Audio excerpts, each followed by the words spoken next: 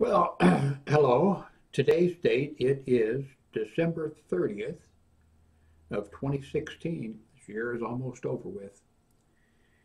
This is a video blog, so I'm going to discuss a few little things and then I'm going to go into story time, which is going to be a regular feature from now on. Uh, I did a blog entry about handguns in the USA, and there's a link to it in my blog. And they were talking about the five best-selling handguns in the United States, and that people pick them because of being compact, lightweight, and accurate for concealed carry. And then they go through and list them. And I should have included the picture in, but I talked about the fact that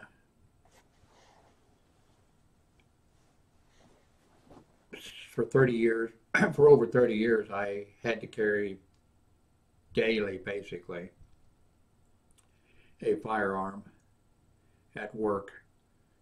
I didn't mention in there that in all that time, I never had to shoot anyone. I was shot at once. Um, I also mentioned that I didn't mention and that I never had an accidental firearms go off. Never had an accidental discharge of my firearm. If you wonder why I'm wearing a hat, I hate hats. I've always hated hats. I've had to wear hats. Uh, but I suspect that my mother left me, maybe I have a head that was not, maybe she left me in the crib laying on my side or, something didn't pick me up enough. I don't know. But I hate hats and my head was not made for hats. Some of the hospitals, none of the police jobs that I had, I ever actually have to wear a hat. Some of the security jobs that I had, and then the welding jobs that I had for about 10 years, you needed to wear a hard hat. I was also wearing a hood, when I wasn't wearing a hard hat, I was for welding. But for the last year or two or whatever, I got a ding on the top of my head, which scabs over, and finally when the scab comes off, there's this little abrasion area, and then the scab starts again, and it looks gross, I think. So sometimes I put this hat on. That's the reason I have a hat on. I'm not a hat person. Uh,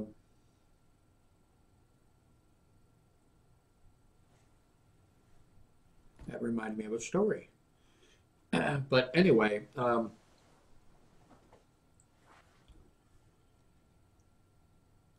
had this blog entry about guns. My God, now tons of people rush there. Uh, and I mentioned that over the years I never owned it when they first announced about the Glocks that they were, I'm not sure they said plastic, polymer, or whatever. I and tons of other people who had to use or wanted to own a firearm or something said, I'm not owning a plastic pistol. And that was me also. And turns out that Glocks turned out to be really good weapons. And plastic didn't turn out to be a problem. Plastic, polymer, or whatever the hell they were made out of, it turned out to be more dependable maybe than. Over the years, I carried blue steel, uh, stainless steel. Was it nickel? I had nickel for some reason activated the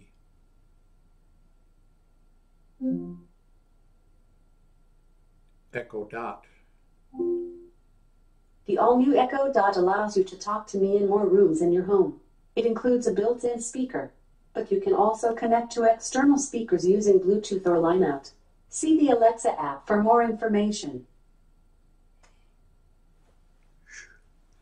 I can't say that word. Apparently nickel activates it. No, it didn't. Was it a nickel firearm that I had? Can't remember. Anyway, over the years I had quite a few firearms that I carried on duty. And my favorite of all, I should have included and this is a picture I really like also. You know, now we have so many pictures of us, you know, selfies and all kinds of things.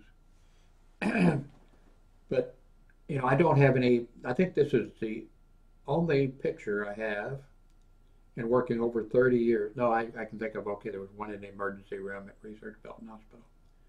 But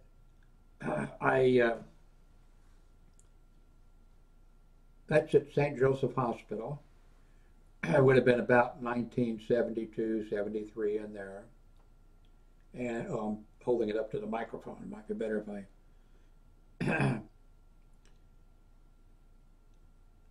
The revolver is a Smith & Wesson 4-inch barrel, but it is a 38-44.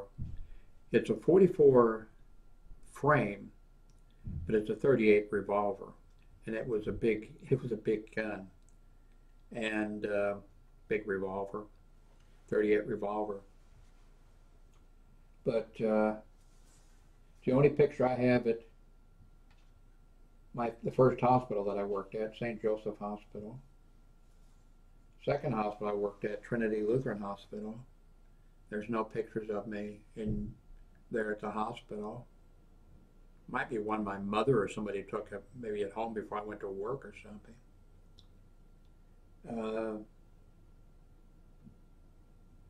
Down at Research Medical Center. Now, anyway, I didn't want to go into that. Just wanted to go into, I sold that gun. I wish I'd have kept it.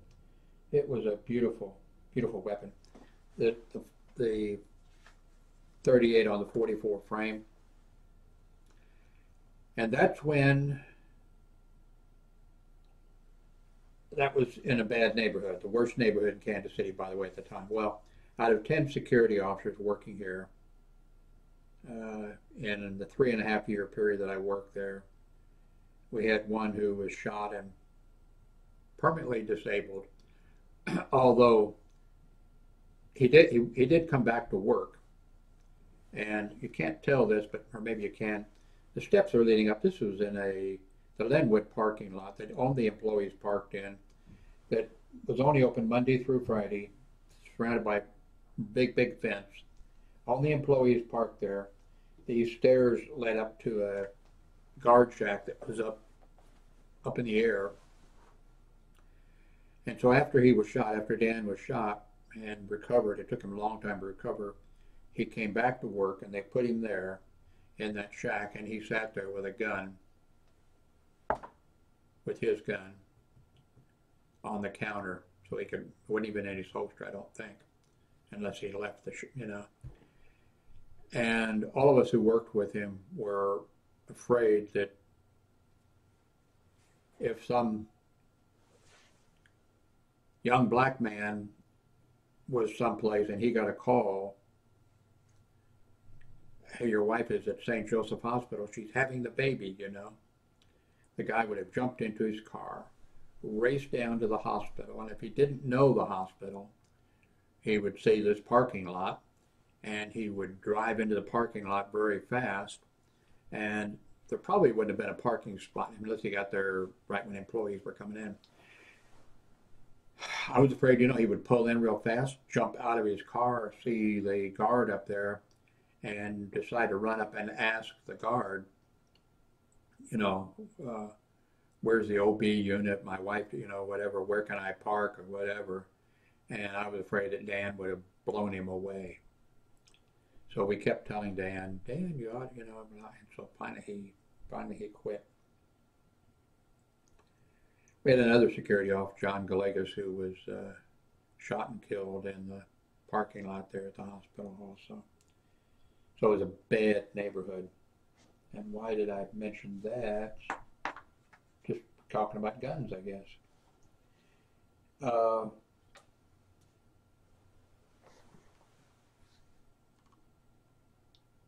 Wanted to mention something too before I get into story time. I think I was already in story time. Oh, but back to that subject. I wish we had digital cameras back then. I don't have a picture of me. I spent 10 years working, uh, welding. I have no pictures of me at work welding. I worked I went down to Convent, from Kansas City, Missouri. I went down to, I'll be mentioning that in a story because I got fired there. Uh, I'll probably be mentioning that at some point. No pictures of me in Convent, Louisiana. I worked at a Texaco refinery. That's before OSHA. And if you've seen pictures of refineries, I should have put, towers that run way up, and that was before OSHA. So there was just on the side of the tower were pieces of metal that welders like myself had tacked on there. I guess hopefully we more didn't tack them more than I tacked, but and so I climbed way up there. I had never been out on a field job for the Boilermakers Union. That I was a welder and member of the Boilermakers Union, later a member of the United Auto Workers Union. Uh, Never been on a field job, so before I went to that, I bought a book on ropes and on knots, and practiced tying knots. And when I got down to, actually, I was on my way to Pascagoula, Mississippi, to the shipyards there. My father and mother, when World War II started, they went to California. They both got jobs building Liberty ships, and they were both members of the Boilermakers Union. And of course, after the war, my father, mother, and I came back from California to Kansas City. My mother got, a woman's type job, secretary, and eventually she went to nursing school, what have you. My father continued his entire life to be a Boilermaker. Later in life, he became a union official with the Local 83 of the Boilermakers. And eventually, when I grew up, I got a job at the Darby Corporation in Kansas City, Kansas, first in Walker, rebuilding railroad cars. And that was a shop job. They were looking for all the welders they could get, hiring anybody who could weld, could get a job. So my father didn't pull any strings for me. So I worked there, and eventually, and I worked someplace else welding, and then I went back and worked in a different location for the Darby Corporation, what they called the shipyard, where during World War II they built landing craft there. And I think I might have worked someplace, but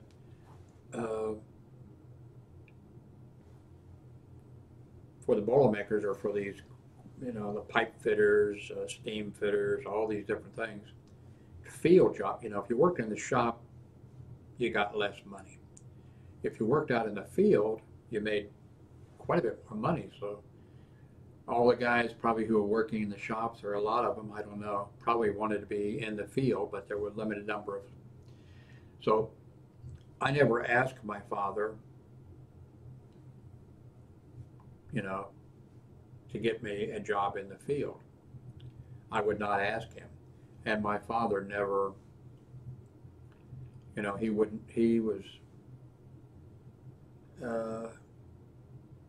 have done that. He wouldn't have picked me over somebody else, you know, or he would have wanted to, but he wouldn't have done that. I'll talk about my father later on, and unions and prejudice and corruption and all types of things. But the unions across the United States, not just the Boilermakers Union, but these other unions, they would get calls, like Pascagoula, Mississippi, the shipyards would be calling these other across the United States, we need welders, you know. If you got any, send them down here, we got work for them, things like that. So my father's office got a call. My father would tell me from time to time, hey, they called for welders, and you know, he told me, well, they called for welders, and they need welders bad in Pascagoula, Mississippi. And I said, I'll go. So I loaded up the car and headed for Pascagoula, not Pascagoula, for, Miss Pascagoula, Mississippi. And, is that right, Mississippi? Anyway, seemed like Louisiana. Somebody will know. Put it in the, because I forget now. I got to Baton Rouge, Louisiana,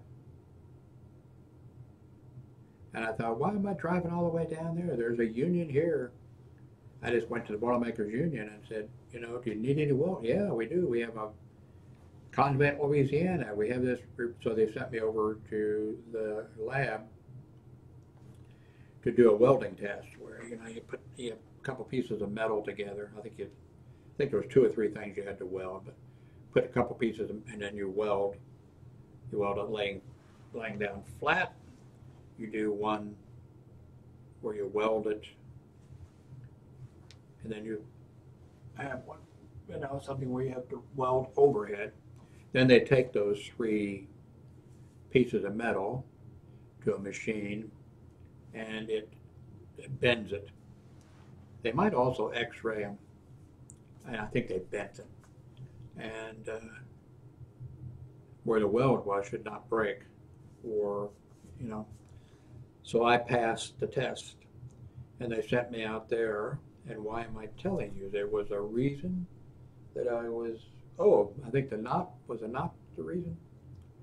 Anyway, in the motel also, before I went out on the job, I practiced tying the knots. Then when I went out for the, I was going to tell you later on about getting fired from there. So when I went out for the job, you know, they set me up the towers to climb up there. And when I go up, I had a couple guys to help me, helpers. And they were local boys from Convent, Louisiana. I wasn't very old, early 20s. And they said, Mr. Howard, we had these jackets on. I was very skinny, by the way. I had this jacket on, this thing on. If I had fallen, I'd have fell right through but anyway. They said, Mr. Howard, would you tie us off? You know, or tie me off. And the other guy, would you tie me off? So I tied them off and tied myself off. And I think we can leave that subject because, by the way,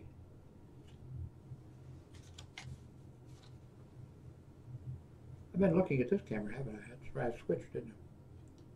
This is Barnwell, South Carolina. That's my mother.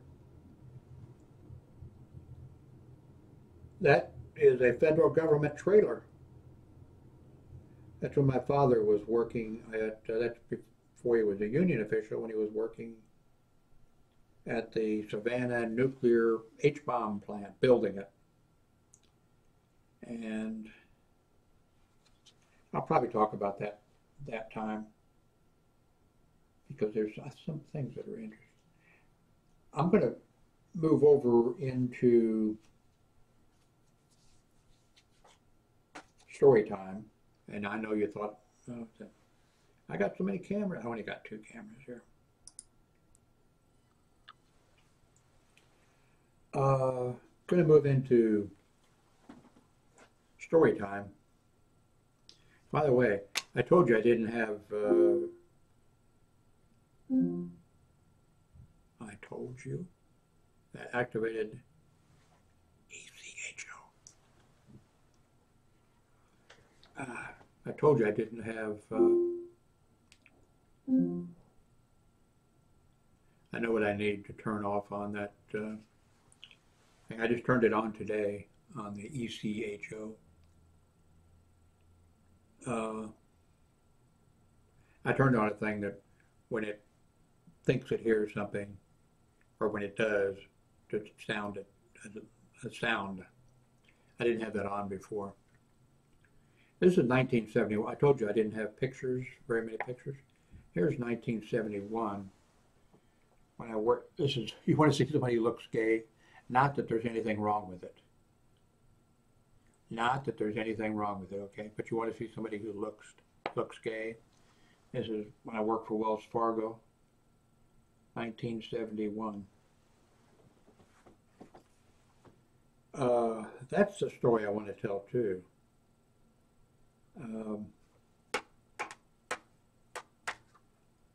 Has to do with, and I don't think I can say retarded. God, I just did. They assigned me to a home for retarded children.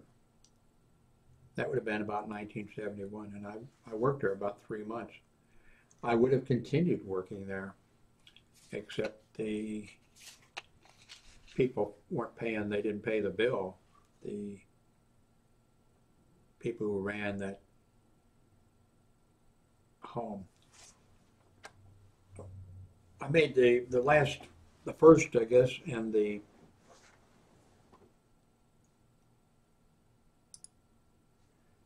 last story video I made. I mentioned that I talked about and I'm going to talk about it again, St. Vincent's Church, St. Vincent's Grade School, and I mentioned, you know, that I was baptized. My father was baptized there. All his brothers and sisters were baptized there. That I was baptized there. I had my confirmation there. I mentioned that I was married there. Then I remembered later we were not. When I met Darlene, going to switch cameras again. When I met Darlene, she wanted to get married right away.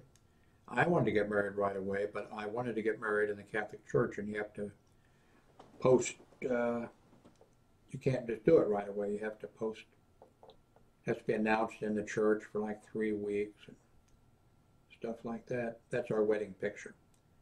And I remembered we didn't get married. We got married. She wanted to be married right away. And she didn't care if she had a Catholic ceremony, although she was Catholic. She didn't care whether she had a Catholic ceremony or not. But we got married at their church, her church.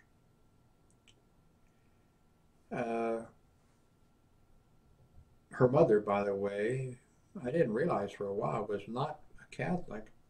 I ended up being her mother's godfather.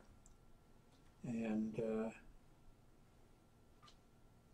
so I was the godfather of the wicked witch of, I'm sorry, did I say that?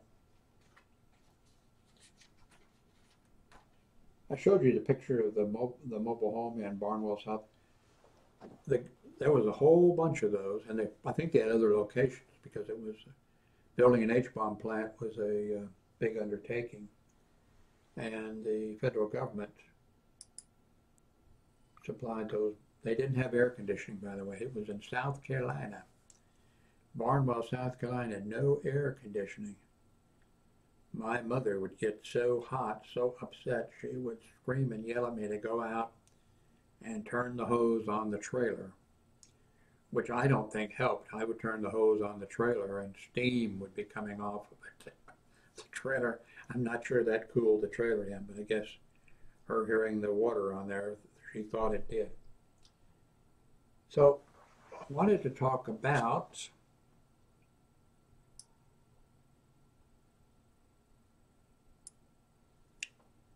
this is the grade school that I told you about. Remember, I told you last week that I went to Holy Name first grade through fourth grade, and I went here to St. Vincent's the fifth and the sixth grade. This is the church. This was the grade school. This was where the rectory, where the priests lived. I don't remember that so much. I'm sure. I don't know if it's, but this is the church. Remember I told you that I went to the drugstore, right in the back of here was their cafeteria. Well, right across from the corner here, right back here, was on the corner of 31st and Paseo, was a drugstore I told you about, where I would go over there and have a chocolate malt and a hot dog or hot dogs, and I did that for a long time until somebody told the sister that one of the St. Vincent's students was over there at lunchtime, and she came over and drugged me all the way up here and into the church so that Father Huber could discipline me. I did it a few years back. I'm an old man now. I'm 75. But even years ago, I can remember at some point I told my kids, we had 4 kids. I told my kid, The top search result for kid is Make Your Own Chocolate Kit. It's $13.94 total. Would you like to buy it? No. I also found Tulip 1 Step 18 Color Tie-Dye Kit. It's $24.36 total including tax. Would you like to buy it? No. All right. Check your Alexa app for more options. Echo Volume 1.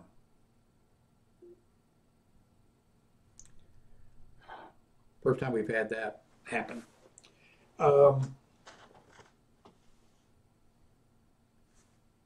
Okay, how can you tell me where I just left off? Oh, I can remember telling my kids, hey, I had to walk through. We didn't have school, but they were Catholic schools. We didn't have school. Well, maybe there was, the ones I went to, we never had I can count on my hand the number of times I rode a school bus. When I went to high school, I had to take the city bus there to the school and back every day.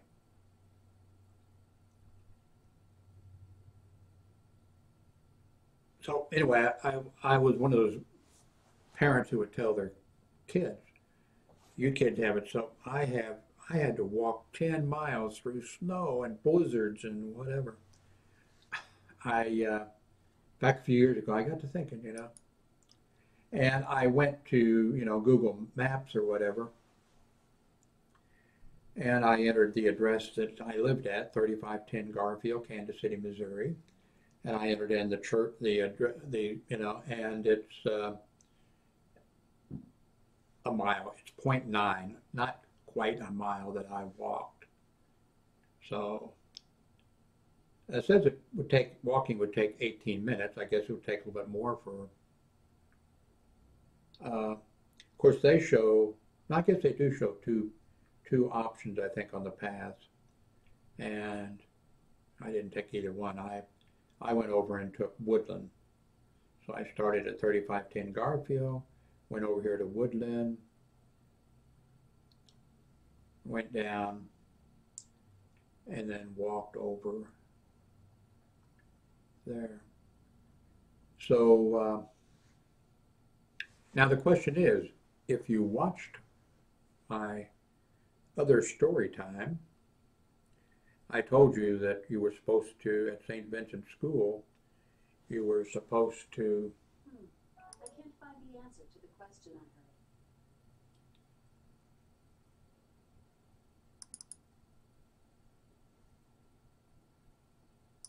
okay, there we go.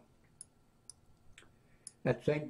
Vincent's School right here, for lunch you were supposed to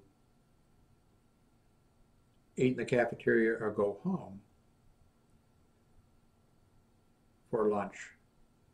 So the sister caught me being a bad boy, and so now what did I do? A, did I start eating in the school cafeteria? Or B, did I go home? Did I walk the 0.9 miles home to have lunch? Have you made your selection? Of course, the answer is C. I did not eat in the cafeteria. I did not go home. I went halfway. Does this show it? No, it does. I don't want to go back to it. We'll get lost or whatever. I went about halfway home and there was a donut shop that had the most fantastic, it seems, even today, the most fantastic glazed donuts. And I ate my lunch there. I had every day a root beer out of a glass bottle, not plastic crap, out of a glass bottle, ice cold. That was the best root beer. Those were the best glazed donuts. When I die and go to heaven, I think that's going to be,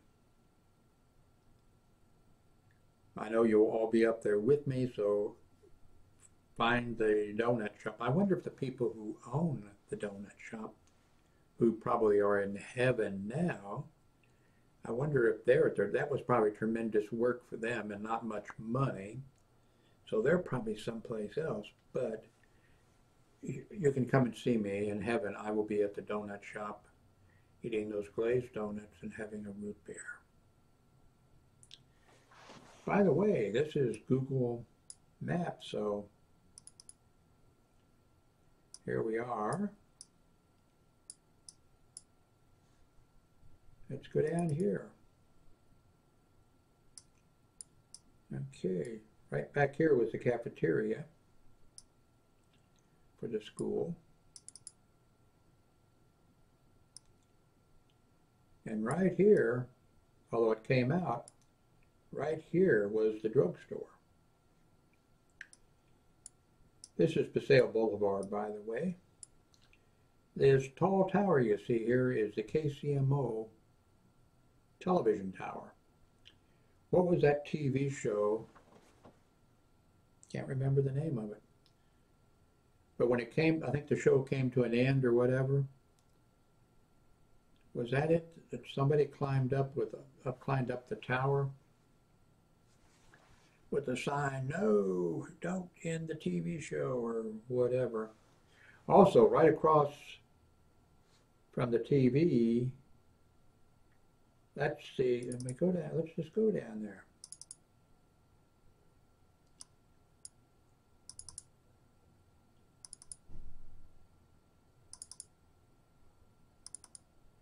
Is the second hospital that I worked at, Trinity Lutheran Hospital.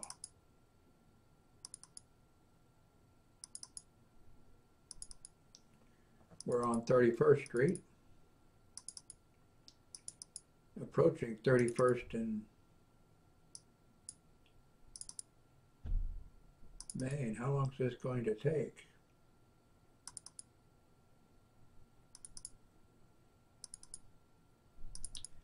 I worked at Trinity Lutheran Hospital when I worked there in 1975 to about 1980 something.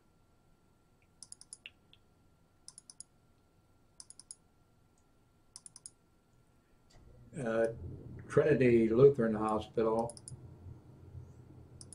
eventually was shut down. I guess without me they couldn't function.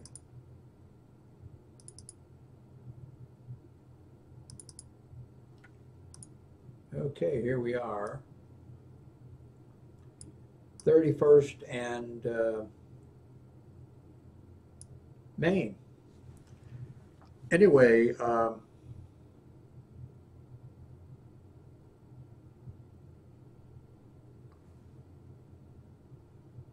was I going? There used to be, over here on this corner were two clubs, if I remember correctly, and they were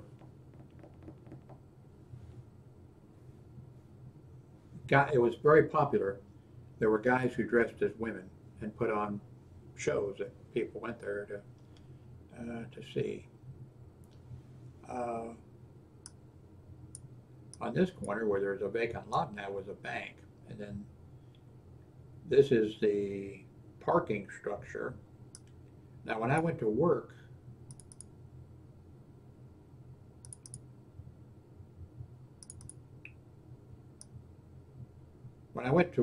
for Trinity in 1975, parking was all, at all hospitals, parking was disastrous. I could tell stories, oh man, over parking. This parking structure was built when I was working there. And in fact, the director of security was off. I'm not sure if he was off because of his illness, his bad leg or what, but he was gone for a while, and I was the acting director of security, and I was responsible for accepting basically this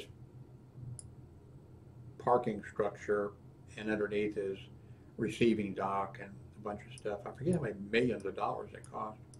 I was the one that was responsible for accepting it and then setting up the procedures for collecting money at the gates we had and the whole thing. And I was surprised when the director of security came back. I got a million stories to tell about him, so I'll be talking about him a lot, Bob Ross. I was surprised when he came back. He was satisfied, happy with the accounting system that I set up and everything for the only thing is, a couple of things.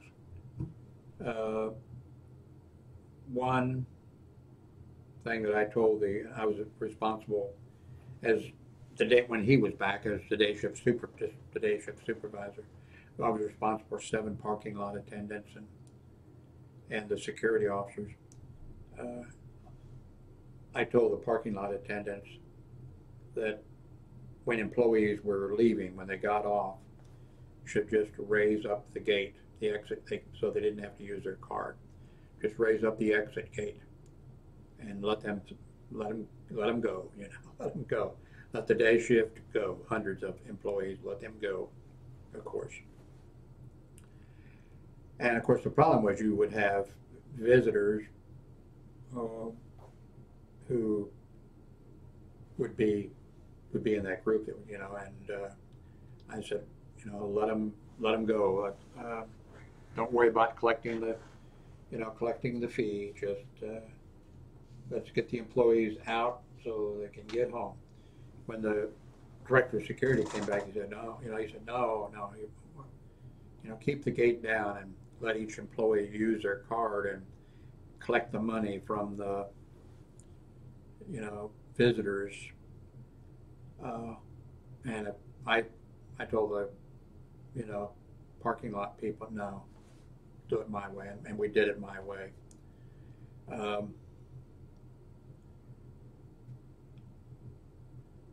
So anyway, the hospital was over. This building here was still there.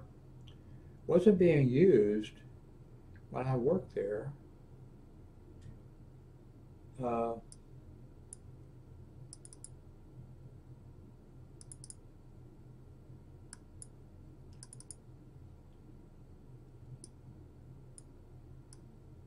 One time we had a, I'm going to end it here in a minute with a little story, which I didn't intend to tell this story. Just thought of it by looking at this. This is when I worked at Trinity Lutheran Hospital. The hospital had a blind rehab program where they had people who were blind who lived there. And a lot of them, I guess, had diabetes. A lot of them, too, I don't think would people have hidden family members away when they were little because they were blind, or would they hide them away for some other reason? But a bunch of the people who were in that program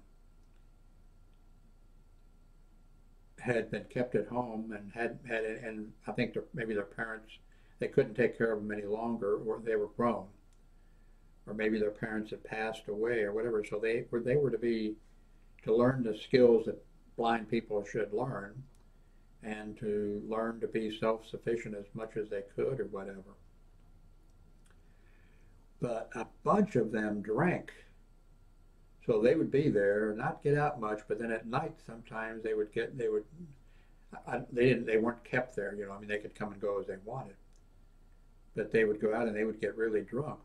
So like 10 or 11 o'clock at night, I'm out there waiting for, well, when I was second shift supervisor, we could look at, I was over here on the other side, you know, watching for employees that were leaving, watching for the new employees that were coming in. And I heard a commotion or whatever, so I came up here to this ramp and whatever, and looked down here, and there was one of our blind rehab guys, out in the street right here, drunk, very drunk.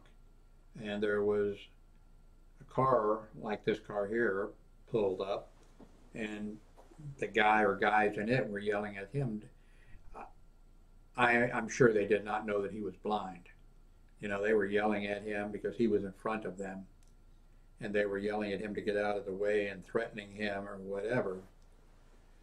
So I came on down here and got him out of the street, and of course I told him who I was and everything.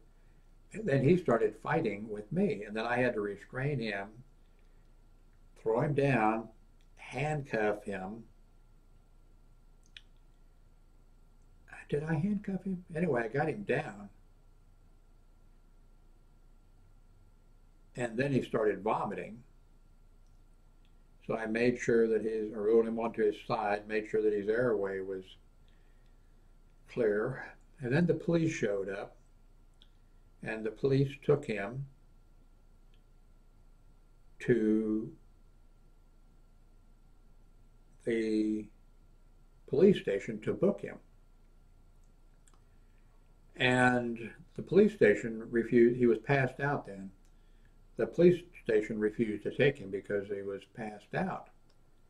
And so they took him to, I think it would have been, I don't think it was General, it would have been Truman Medical Center then. Took him to Truman Medical Center. No, I know, wait. They didn't take him to the police station. They tried taking him to the Psychiatric Receiving Center Hospital. Truman Medical Center's psychiatric unit. They refused to take him because he was passed out. So they took him to the regular hospital, and he got into the emergency room, and then he got admitted. So the next day, you know, I wrote a report on everything and turned it in. And the next day, the director of security, I go by his office. He says, "Jim, come on in." I went in. He said, "About that, you know, guy last night or whatever. He passed out, and he aspirated on vomit, and he has brain damage." And I said, "Oh no." And I said, I made sure his airway was clear and everything. I said, "Oh man." He says, "Yeah." So I went about my duties, and later in the day, the director of security called me, Jim. He said, got an update on, I think we probably used the guy's name, but I can't remember, got an update on the situation. I said, oh, what's going on? And I said, I feel so bad. I feel like I did something wrong, handled it wrong or something. And he said, no. He said, the reason that they thought that he had brain damage was because he couldn't see. They didn't know that he was blind. He's okay. He's been released or going to be released. They didn't know that he was blind, and they thought that he had brain damage because, he couldn't see. So, oh, wow. And of course, I told the police, the police who responded took him away. But anyway, didn't intend to tell that story, but it just came back to me with this location. This is just before I went to work for Trinity Lutheran Hospital. Lloyd Akins was his name. He was a security officer, and he was midnight shift supervisor. And he lived a few blocks away in a very crummy apartment. And he was coming to work, and he was walking up this sidewalk in uniform with his weapon, of course, on. He's coming up the sidewalk, and a guy comes over to him with a gun on him and says, "Give me your money." And Lloyd Akins said, "I don't think your gun's loaded." And the guy shot him. And Lloyd happened to have his, I guess, arm up like this, and the bullet hit his arm, and the bullet was defective. I guess maybe old ammunition, who knows, but it just barely broke the skin. And then Lloyd went up right here.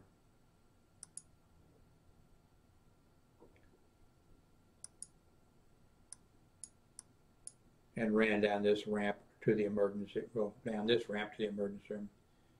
This would have taken him to the food dock. Ran down here and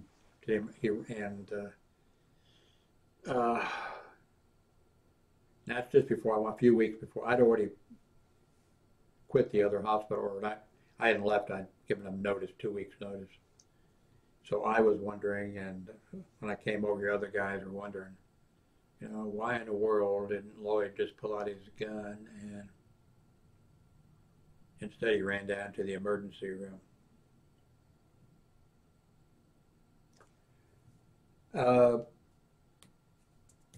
I'll be talking about Lloyd Akins. Got some interesting stories about him. I picked him up one time. He didn't have a car. Picked him up one time, brought him out to, he was hard to get along with. I got along. I had a couple problems with him, but I got along okay with just about every hospital. When I worked as a welder out there, I didn't have any problems with anybody because I was underneath a railroad car or underneath a truck or someplace welding with a hood on. I never had any trouble with anybody. And as a security officer, I spent 30 years as a hospital security officer. It seemed like every hospital I worked at, first hospital, it was John Galegas, the security officer who ended up being shot and killed. I got along okay with him. My wife and I had him and his girlfriend out to our house. He had us over to his girlfriend's house, made us real Mexican food. I got along okay. I could get along, and then at this hospital at Trinity, it was Lloyd Akins. He was midnight shift supervisor. Sort of had the same attitude. I had a few problems with him, but I was probably his only real friend. I could get along okay with him. Then when I went to Research Medical Center, much larger, we had 15 security officers here, and we had 25 security officers there. Now at the first hospital, I got along fine with the director of security, at this hospital here at Trinity, I did 4 grievances and I won them all, but this guy was racist, big time. I actually liked him, but I had problems with him, he eventually fired me, and I was happy to be fired. I wanted to be fired. I hadn't been trying to quit. I could have quit easily, but I didn't want to be supervisor. I tell him I didn't want to be. I refused to wear my insignia because of but then the next hospital that I went to, a research medical center, the director of security was a fucking prick. Major time. He hired me. He begged me to go to work for him. And then as soon as I went to work for him, I don't know if he forgot who he was hiring, but no way. He was racist. And I'm not sure with Bob Ross here that I couldn't forgive his racism. But at the next hospital, his racism, And then there was one other, out of 25 security officers at Research Medical Center, there was one other guy who worked there, a supervisor, that I fucking hated him and he fucking hated me. And I couldn't think of anything good, all these other, well, not all these, it'd be like 2 other hospitals.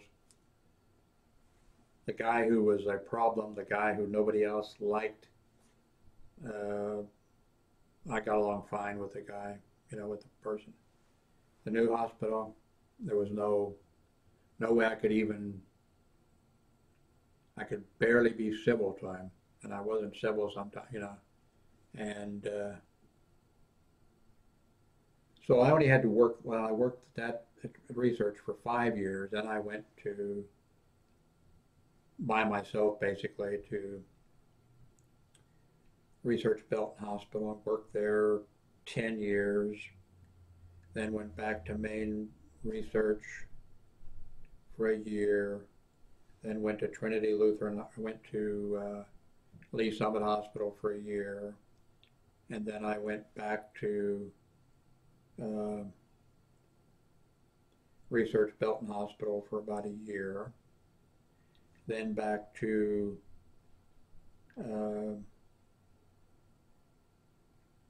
research. I went back to research because I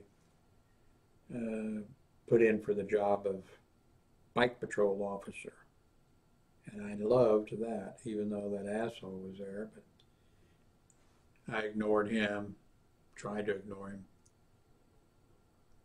So, and then that's when I retired in 2000.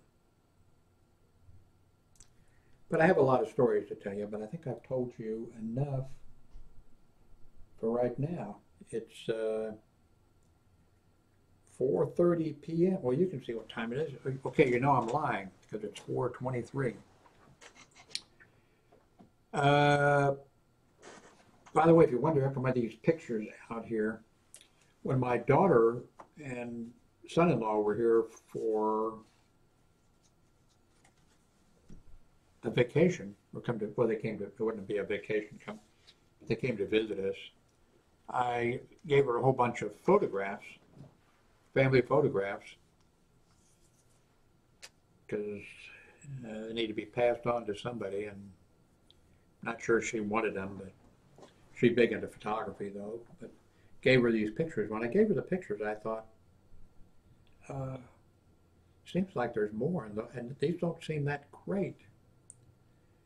And then I just the other day was moving stuff around, and then I realized I had taken all the good photographs, ones I wanted to scan, ones I wanted to put on my blog or save, I put them into some file folders to scan them. So I had those. So now I'm going to have to decide what I want to do with these and some others, and then send them to LaDonna. Google Earth is pretty, pretty neat. Man, brings back memories. Foot chases. There was a guy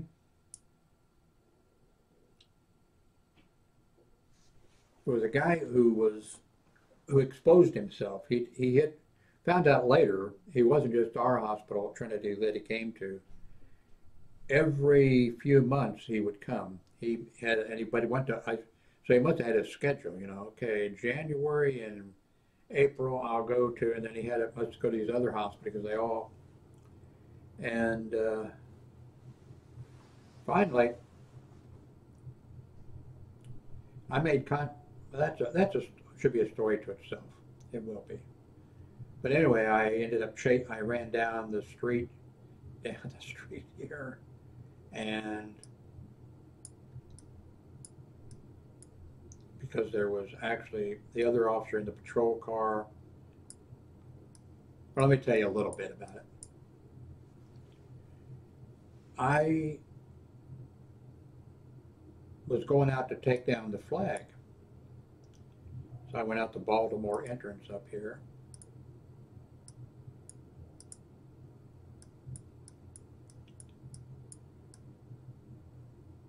It's been changed a little bit. I take down the flag and I started to come out of the lobby, and I saw a guy standing by outside the psychiatric doors to the psychiatric wing. And I went over and said, "Can I help you?" or whatever. And he said, "Oh no, I was just, can you tell me where?" And he didn't say cafeteria. It's something that the military say. I forget what not canteen or whatever. But he asked me, and I said, "Okay, you're on the 3rd floor now. You need to go take this elevator or the stairs down 1 floor, and that will take you into it." And then, so I started out, and then it hit me.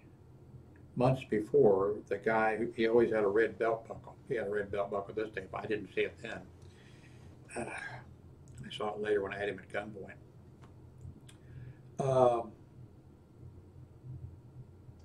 But then it hit me. Months before, I had I had made contact with him, and he had said something about the same thing. And then it hit me, and I got on the radio right away and called the officer who was out in the car. The officer who was out in the car was a veteran. He'd been, he was bayoneted in Korea and shot in the face, I think it was, in Vietnam. I think that was it. He was in the car, and so I called him and I said, "Hey, he may come out the front, he may come out the front door of the hospital there." And I gave the description, and everything. And he says, "I see him now." And he says, "He's running. You want me to chase him?" And I said, "Yes." And then, so that's when I come running out this door and go running down that hill. And then I heard the tires on that Jeep. He was driving our security vehicle, a Jeep, and I heard the tires squealing. And I thought, "Oh my God, please." I can't remember his name. Should be able to. Him and his wife came to our house, and we went to their house. And I thought, please don't have an accident. Please, that's what I'm thinking as I'm running down there. Because when I told him to get him, he intended to get him. Well, the guy, remember I told you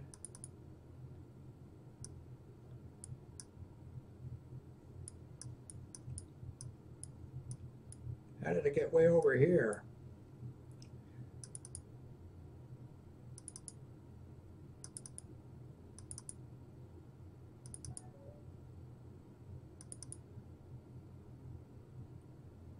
Well, anyway, I don't want to, I'm eating up way too much, but anyway, remember I told you about that's the Penn Park building there. Gone too far, turn around.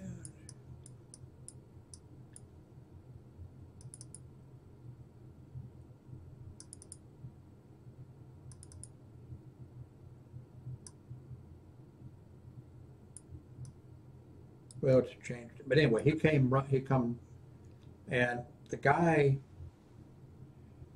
ran, and the guy was jumping fences over here. There's a block or two in this area here. When he would jump the fence, this our security officer, and it would be right there, and the guy would turn back around. By the time I got down, and remember I told you that down here was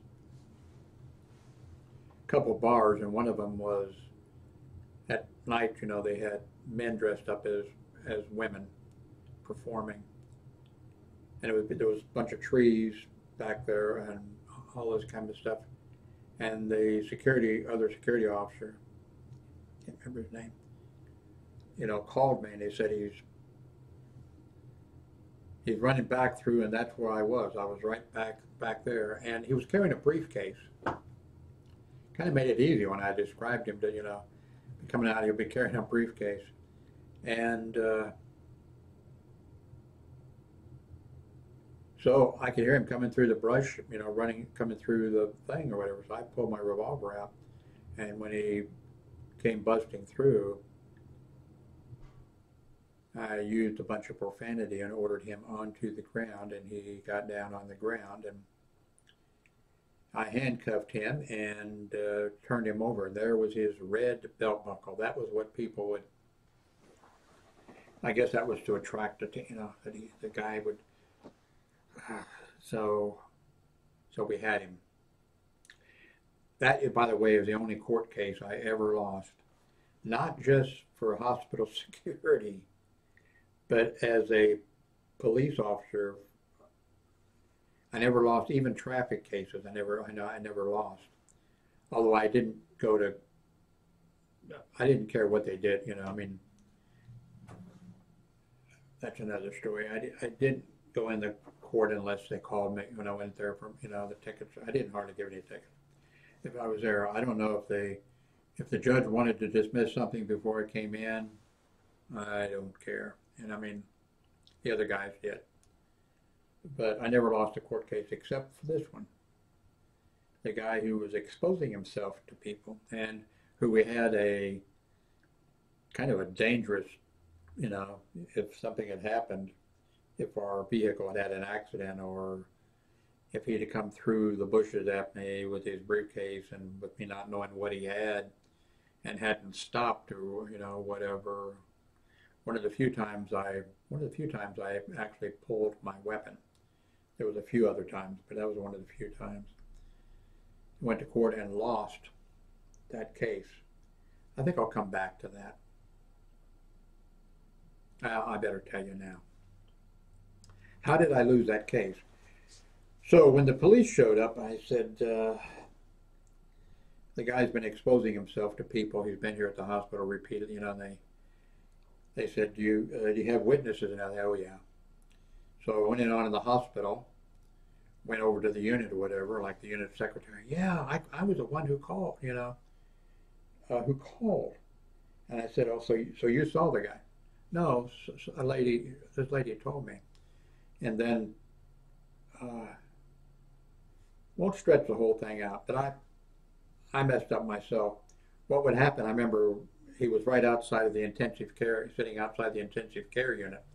One time, I got a call. I go down there, and a lady was, elderly lady. She was upset. She said there was a black man here, and he was showing his, exposing himself. And I said, can you describe him? And he had a red belt buckle on. And I went looking, for him, and I put the word out for, we all went looking for him. Every time he showed up, we all went looking for him. and we screwed up on not doing a proper. We went to catch him, and we didn't do the proper reports. We didn't have the person's name, and information on them that they saw him, that they described. We messed up on that. So I had, like I told you, I'd confronted this guy before, and I remembered I went and pulled up the log, my activity sheet, where I had contacted this guy in the front lobby, and I had told him he had no business being there and that he would be arrested for trespassing if he returned or whatever. So I told that to the police officer and said, okay, well, charge him with trespassing. Okay, so we go to court, and in Kansas City, Missouri, I may get into that later on, security officers are commissioned by the Kansas City, Missouri Board of Private Officers Commission Unit as Board of Police Commissioners. Kind of a strange situation. Security officers have, I don't know what it is since 2000, have full police powers on the property and if in pursuit, in a hot pursuit. And Kansas City, Missouri police officers, unless it's a murder or something serious, they're not to go to court on arrests that we make. It's up to the security officer to go and do that. They don't want their officers tied up doing that stuff. They want to, So I go to court, and but see, the police officer, of course, has to come and take the person, and make out a little report and take him to jail and lock him up. The security officer doesn't go, So the court case comes up. I go up with the other security officer with me. We go up, and well, first of all, the guy who was arrested, he's, Your Honor, I shouldn't be here. Why shouldn't you be here? Well, because the paperwork that he gave me, it says, let's say it was 1980. This says 1982, but it was years on. The police officer had written the date, and the judge says, well, you're here, aren't you? So your court date is today, and you're here. So, and of course, the guy just keeps this up, and the judge says, listen, cut it out, or I'm going to hold you in contempt of court. Now stop it. And, so the judge wanted to nail this guy. And I don't know if I could tell then or not, but the front row were police officers, Kansas City, Missouri police officers who had cases of their own, and they were like, man, I wish I could, that was this kind of, I could kind of feel it, So then judge says, Mr. Howard,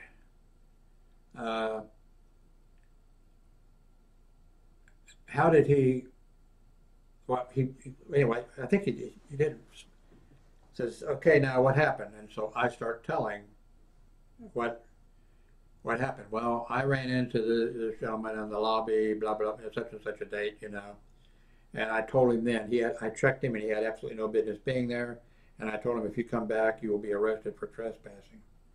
And the judge says, okay, well, how did he create a disturbance? And then I fucking knew. The officer had written it up. I told the officer make it, and the officer had made him as disturbing the peace. So then I said, well, Your Honor, I contacted him outside, the psych unit of the hospital on the 3rd floor, Baltimore entrance, and then he left, and then then we started chasing him, and when we were chasing him, it was causing a disturbance, The judge said, okay, charges dismissed. And so the guy left. We went, the other officer and I, he tried to avoid us. I mean, we weren't going to go hit him or anything. But I said, let's see what kind of a car he has. So he tried to avoid it, looked around, did whatever, and then we went to where we were. We could look down and we could see him go to his car, and we wrote down the description and the license number of his car. He never came back, but that's the only court case I lost. I messed up too when well, it wouldn't have helped me much but when I got to court that day, I should have gone to the prosecutor and said, I'm here for such and such a case. And of course, we didn't normally do that. And I should have seen what he was charged with. But I couldn't have, and I wasn't about to lie. I mean, we just messed up big time on that. But the only court case I ever lost. Okay, that's enough for now. That's it.